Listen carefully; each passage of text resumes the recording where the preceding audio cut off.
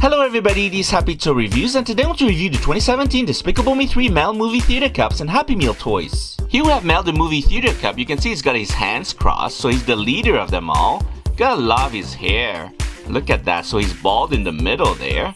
So this comes with a nice straw. This is a huge cup. So you can open it up like this.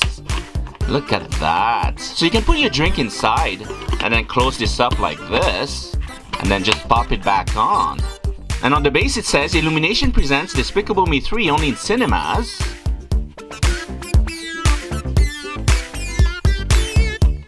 And here's Mel the Happy Meal toy. He's a cell phone holder and he's also a hanger toy.